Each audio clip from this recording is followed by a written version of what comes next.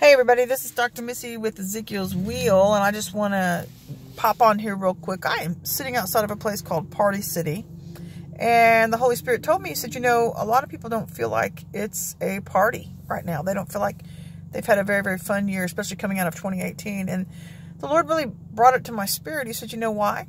And I was like, sure, tell me why.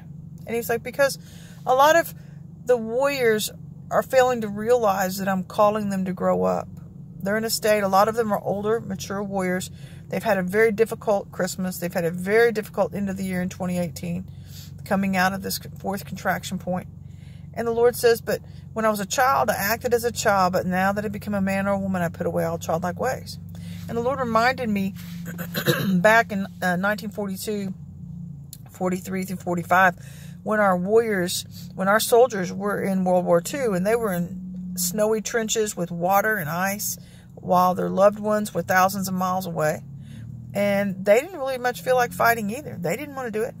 But in order to turn a ship around, in order to fight for freedom, in the spirit even, we sacrifice things. And Chuck Pierce said that we would be sacrificing. Some of us would be sacrificing things this year. And you know what?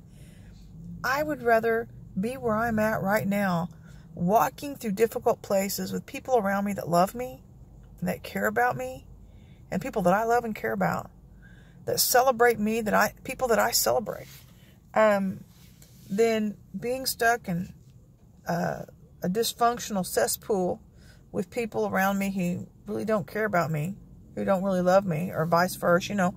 And it's I guess what I'm trying to say is that God has brought us out of so much dysfunctionality. We're on different spiritual pages now.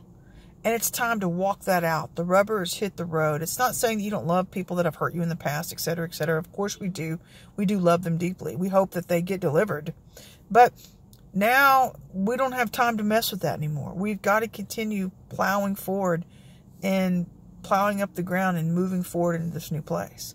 Or things won't happen this year. So this is that.